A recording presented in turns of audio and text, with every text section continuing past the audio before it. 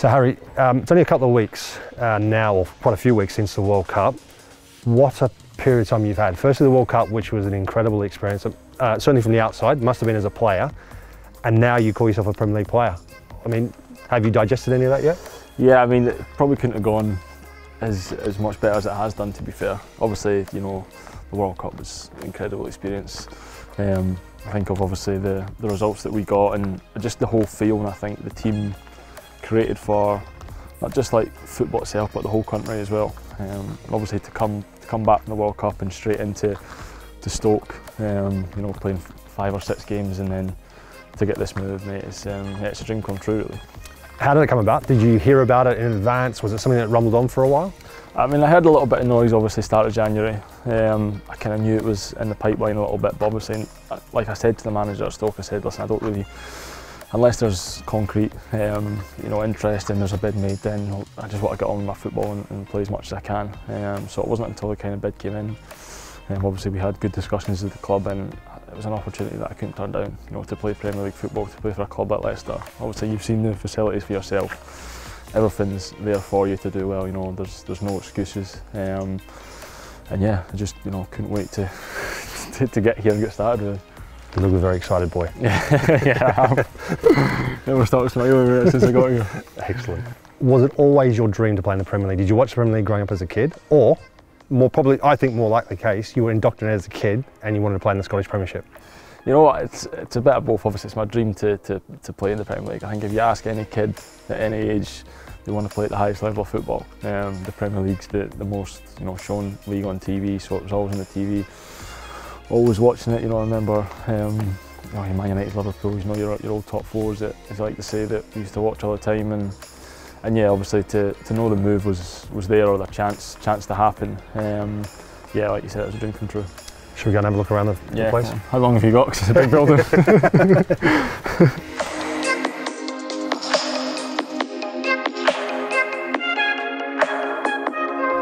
Harry, you were 17 years old when Leicester won the Premier League title back in 15-16. What are your memories of that moment? Quite a lot, to be fair. I think obviously start off the league, obviously they just kept winning, and it was, I think everyone was thinking or saying, how long can they keep it up for? And it just felt like every week they did. Don't worry, we were saying that in the dressing room as well. Yeah. How long can this go on for? I remember the game against Man City away was the big one on Sky, and it was like if they win here, then they've got a right chance. And I think it was a 3-0 game, and they just absolutely. It was 3-1 or something like that. I think just absolutely battered them. Yeah. I thought, yeah, 100%. There was another game.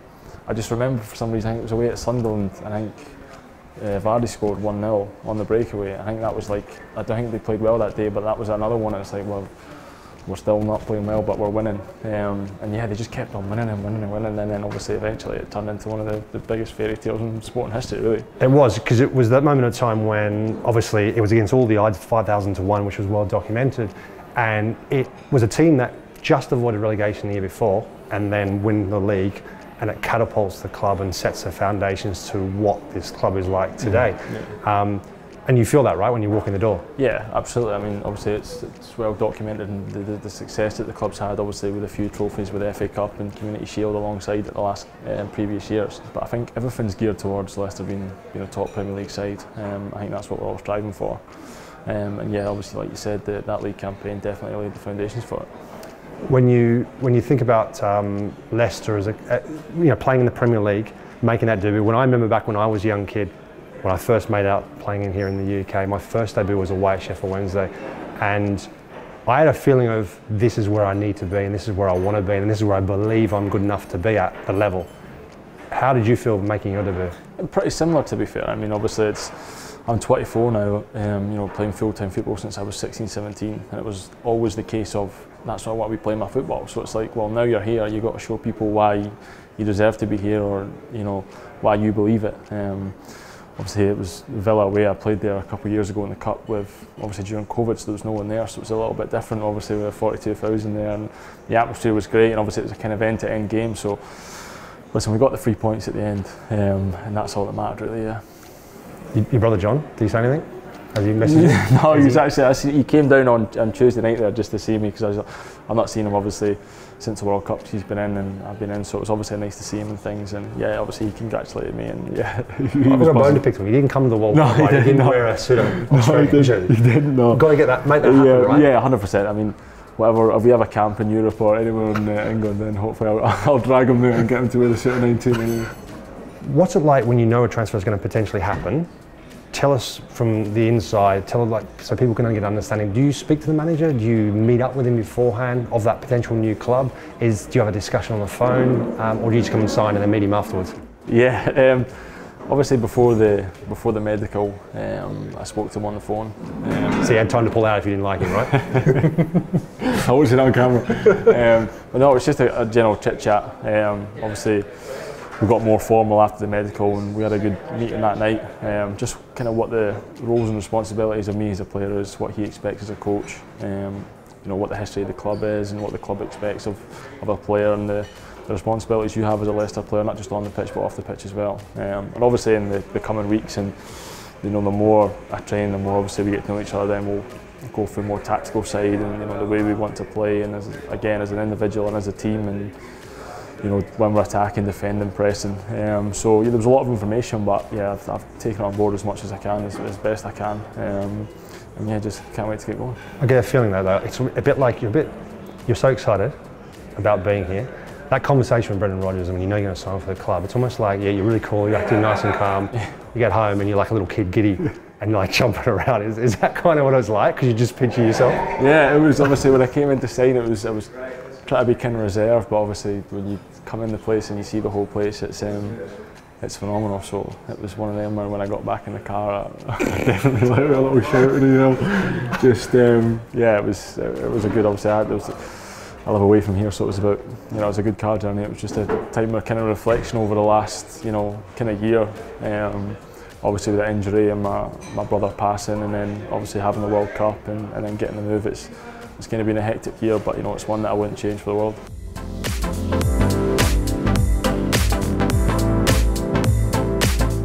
January's been a very, very busy month for Leicester City Football Club. They've signed 2 Matildas and they've signed you here at Leicester. So surely the Aussie fan base is going to go through the roof now. Hopefully the Leicester City are selling some more shirts in Australia than they were previously, but obviously it's great obviously they're here as well, and obviously with the World Cup coming up later this year, then yeah, it's good for everyone. Have you seen one of John? Because it's blue, right? So it works. He's playing for Rangers. Well, exactly. I mean the royal blue watch. I mean, he doesn't want to wear a Socceroos jersey just yet, we've found out, but he's happy to wear a Leicester City shirt? Yeah, I think he was painting his house all blue and white, so it's, he doesn't have to change it now that I've signed here, but yeah, obviously it's great. Talk us about your debut against Aston Villa in the Premier League. Firstly, it's a derby. It's your first game after a record Australian signing, which is record transfer fee, which is congratulations as well, which is amazing. Thank you. What was that like? How did you feel, firstly, in the tunnel leading out to the pitch, but how long before did you find out you're playing? Yeah, so I found out obviously the day before. We'd done a little bit of shape and stuff, and the manager just pulled me and said, how'd you feel about starting tomorrow? I said, yeah, absolutely, let's do it. There's that giddy laugh again. I try to keep it cool, but can't hide it. But yeah, obviously it was a great feeling, and I think if I was looking at it back, I think obviously the World Cup helped me massively in terms of that kind of stage to play at. And yeah, I was pretty settled in straight away, really. Obviously with the own goal after I think it was 18-20 minutes or whatever it was. Listen, these things happen. I've scored a few own goals before, so it's one of them you can't really let it affect you for the rest of the game. But obviously the boys done well to get me out of it, and the 1-4-2, so hopefully it gets forgotten. That made it 2-1, right? That made it 2-1, yeah. So how do you feel at that moment? Because you're thinking, oh, yeah, so obviously we just got back in the game. Excitement, you're back in the game. Yeah, you're playing just got back in the game. So can't see what I was thinking on camera anyway, but I was thinking, well, this is bad. But I think we score again very, very shortly after, and we go into half-time leading 3-2. So we're in a great position. We knew at half-time we keep a clean sheet, in the second half we win the game. And that was kind of the focus going into the second half. And we get a goal. Little 2-goal cushion, and it kind of makes the last 20 minutes a little bit more relaxable. And yeah, absolutely loved it from start to finish. I think it was a great game. It was an end-to-end game. Tempo was really high.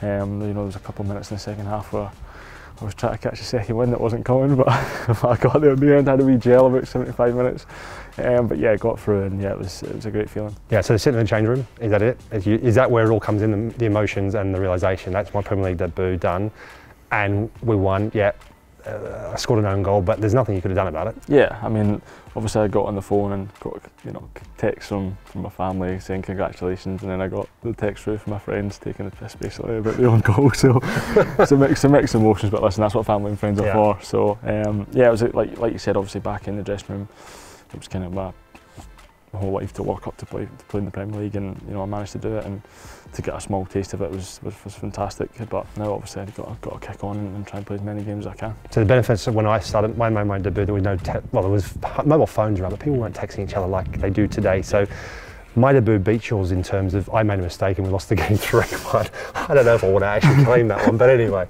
And I didn't get any abuse, not to my face anyway, probably behind my back. So yeah, not great.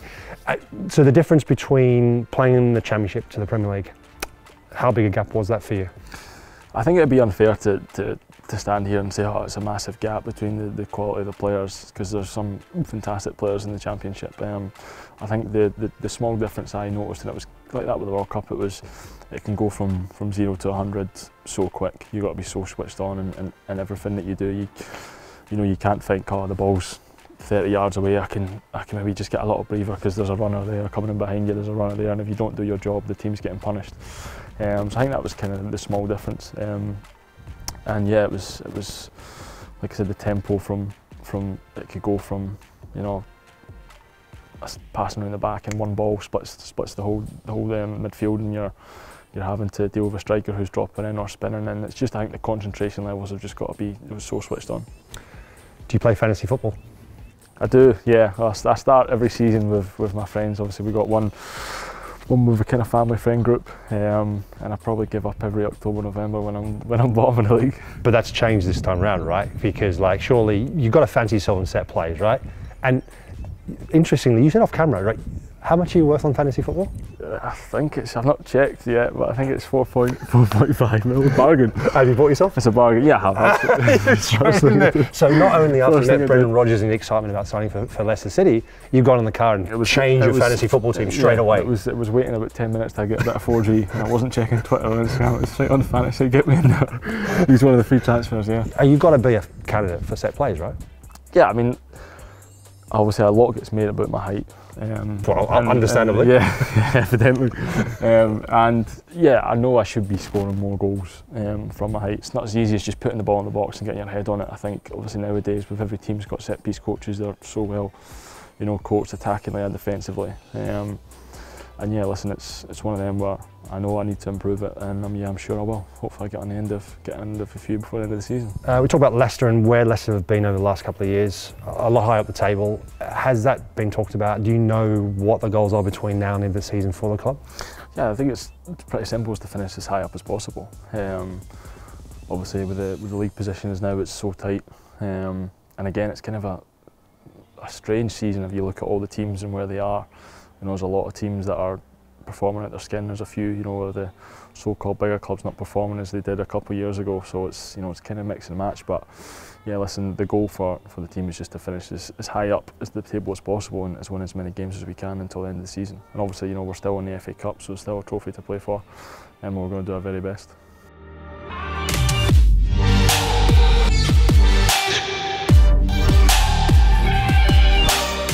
Have you noticed a big difference in professionalism level, day in, day out, and the way that things are organised here at the club? Yeah, I think the big thing for me is with coming here, as I think I said before, there's no excuses. Everything's done for you, or there for you to use. So obviously you can see the gym is incredible. It's got everything for you. You've got the pool, the ice baths, the saunas, the cryo chambers.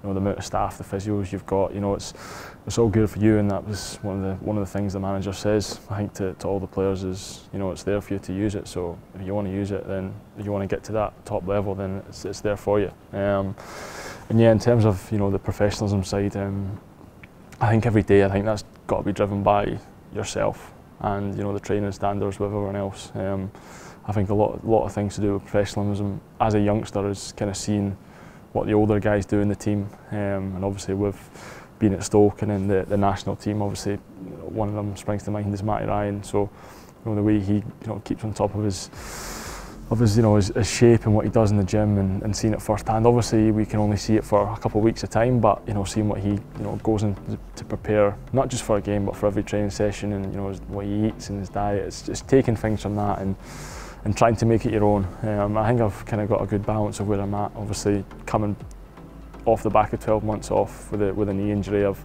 found things that work for me, and I spend probably more time in here now than I used to, obviously before my injury, that's for sure. You talk about the facilities at this club. I mean, they are outrageous, let's be honest. I've not seen anything like it. It's a long, long way away from where they used to be when I was here at the club. It's a very different place. How good are they? Are they as good as you've ever seen? Oh yeah, I mean, breaking it down, it's obviously I've only been here a week, but it's like, this is where I'm working every day. It's incredible, mate. Like, obviously the pitches, everything we've got is just first class. I don't think there's a better one in world football, to be fair. Obviously that's not doing a disservice to Stoke, because Stoke's training during the game was incredible, coming from Dun United to Stoke, and it was everything that I needed. But I just think you look around here and the money they've spent, they've not missed a trick. They've got everything for the players and staff, and yeah, it's absolutely phenomenal. Have you got lost yet? A few times, mate, going up a few different sets of stairs. I've ended up in some wrong rooms that I probably shouldn't have been. Just pop the head in and say bye. But no, I'll get used to that, mate. So yeah, no, that's great. I mentioned to you about the professionalism. Now that you're in Leicester, you've got the likes of Jamie Vardy, Tete, James Maddison, Ian Hatcher. What's it like coming up against these guys in the short period of time that you've been here? Yeah, no, it's great. I mean, that's where I want to be, is playing Premier League football and playing against these guys. Obviously, the more I train with them and play with them in training, hopefully the better I'm going to get. So yeah, it's obviously they're absolutely great players. They're what they can do with the ball at their feet and their movement. Everyone's a different type of player. You've got obviously Tete, for instance, who's quite small but technically incredible, and the way he can move with the ball. And Vardy, obviously, with his runs in behind and stuff, you've always got to be switched on. So it's a great mix everything. And yeah, just going out to train every day, just absolutely a smile on my face and buzzing for it. Have you lumped anyone yet? Body checked anyone yet? Give me one play you've done so far. No. Maybe a little bit too much. And knocked him off his feet. No. My fault was get the feet under the table first. Yes. And then play the first game. Have you got a target list yet? I mean, no. I recommend Vardy. No, I think give him a bit of a nudge. Everyone's been pretty nice to me for the first week. So maybe I'll see Jamie Vardy, I reckon, just give him a bit of it, because he's a bit loud, right? He's certainly one of the louder ones, but he's funny in what he says, mate. Obviously there's a few stories and stuff I can't really say on camera, but yeah, he's kind of the one that's kind of gets everyone in the mood and stuff. This is your chance, right? Because I'm going to talk to him later on. I'm going to ask him, and he'll give me loads of stuff on you. He'll just make them up if they're not true. Probably, mate. Yeah, probably. But to be fair to him, he only trained last Friday, last Thursday, and obviously trained today, and he had a wee niggle with a couple of boys. But yeah, no, he's a good crack anyway, and it's someone that I'm getting to know very well.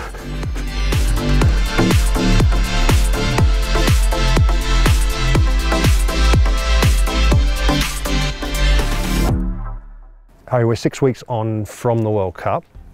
Has it all sunk in? And where are you with it right now? Yeah, I think it's sunk in. Obviously, it took a little bit of time because the main, feeling after leaving it was disappointment with the result against Argentina. Couldn't really get that out of my mind for a few weeks, to be honest with you. The fact that obviously we took them to the last kick of the game and just so close, but I think they go on to win it, right? Yeah, of course. So I remember we flew back on the Tuesday and I was watching the.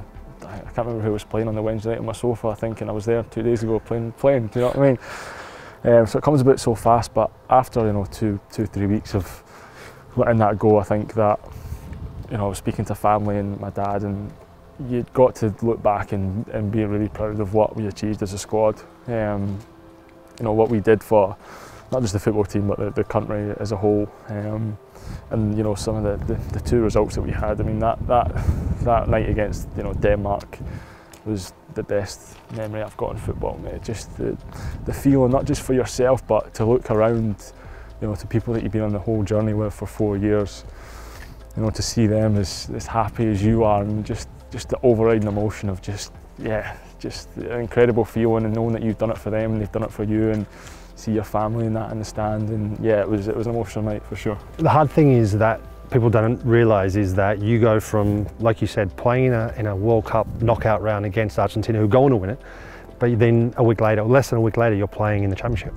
So he's like, you don't even get a real chance to even digest it, do you? It does take a long time. Well, my first session back on the Wednesday at Stoke, training got delayed for 45 minutes because there was frost and snow on the pitch. So I went from training in 25, 30 degree heat to training get delayed with the frost and the snow. So that was kind of a welcome back. But yeah, listen, it's again, I think that's the job of a professional football player is to be ready and to play. And I was never going to miss the game against Cardiff. Obviously, if I've been out for so long, I want to play every game that I can. And yeah, obviously the manager asked me how do I feel and do I want to play, and yeah, absolutely I was going to play. How big was the news for you as a Socceroo, big part player in the national team, that Graham Arnold's re-signed for another 3.5 years next campaign? Yeah, fantastic. I know if you ask all the lads, they feel the same. He called me, I think it was kind of a week before the press broke, and just... And what, asked you if you wanted him as manager? No, I just said really. Basically just said that obviously he was going to stay on, he's been offered, he's going to stay on. I think he said that he spoke to a lot of the lads and just explained to them. So yeah, the first feeling was absolutely brilliant, because I know all the lads and the way we work and how much it meant for us just not to play for Sherry but to play for him as well. And I think that you've seen that he gets the best out of a lot of lads. And yeah, obviously what we've done together as a group is really great, and obviously going forward, obviously we've got the Asian Cup and then the next World Cup hopefully, and yeah, it's great more memories and to get as far in the tournaments as possible. I describe the Socceroos squad at this World Cup as probably not our best team, sorry, not our best group of players, but our best team. Yeah. Is that a fair kind of assumption or a fair analogy? And also, how important was that togetherness? I mean, I think, you know, there's a massive big thing made about obviously the comparison between, you know, the golden generation, and I think if you look at on paper certainly of the kind of the leagues and that they were playing in and that we were playing in, it, you know, there was none of us playing in the top 5, maybe one. I think AWA maybe playing in the top 5 leagues, you know, compared to the golden generation when there was a lot of them. So I think it was a different kind of probably mindset. I mean, I think that we knew that we weren't probably as talented, I'd say, as individually. Individually, but what we did have and what we worked on for 3.5, 4 years was that just collective unit, that I'm going to run for the person next to me and he's going to run for me. If he makes a mistake, I'm there. If I make a mistake, he's there. And I think there was so many examples of that, and not just the tournament but the qualifiers, the playoffs. I think everyone together, just a collective thing, and it's so hard to get that culture as a team, but when you've got it, it's some feeling going onto a pitch knowing that you're all working for each other and that you know that everyone's going in the same direction, because you know yourself it's so difficult to get that, especially in football, you know, club football, when there's, I mean, not everyone's on the same page or whatever, but certainly, you know, as a country, everyone was together, and I think we got the best out of it. Because it was very obvious for us, because there's no way in the world you could have done what you did unless you were completely together. So how do you build on that?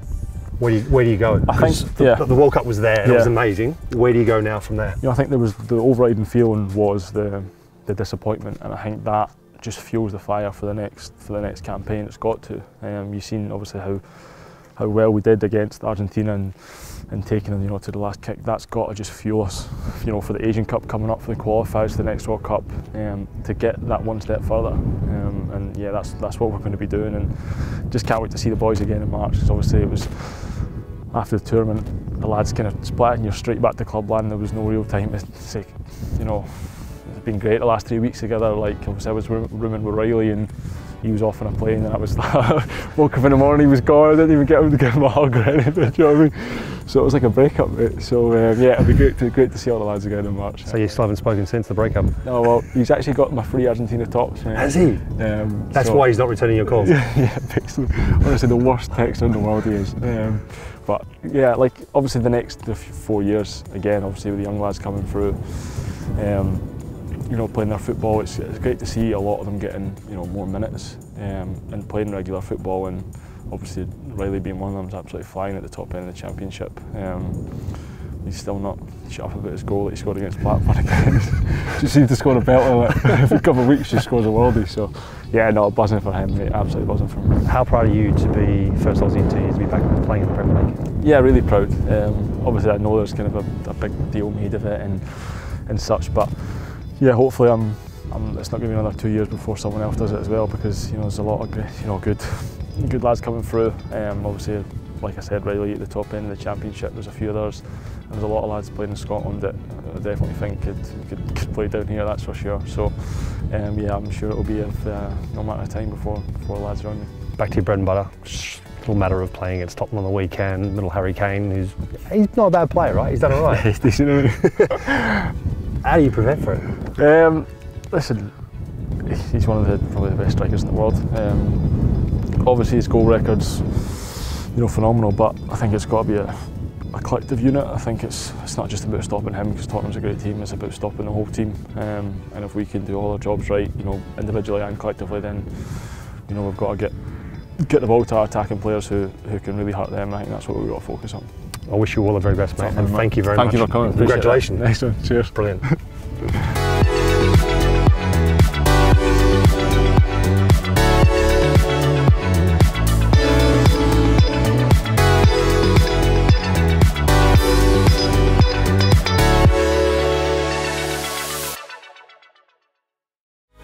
Did you enjoy that? There's so much more, so why not hit subscribe and download the Optus Sport app.